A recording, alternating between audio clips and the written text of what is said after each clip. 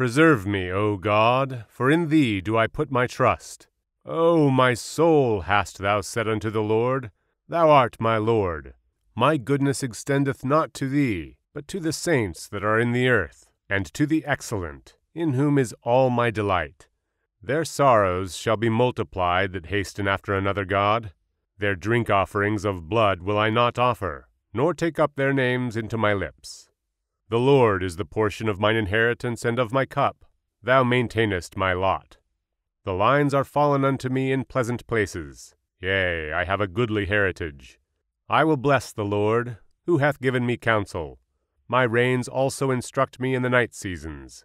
I have set the Lord always before me, because he is at my right hand. I shall not be moved. Therefore my heart is glad, and my glory rejoiceth. My flesh also shall rest in hope. For thou wilt not leave my soul in hell, neither wilt thou suffer thine Holy One to see corruption.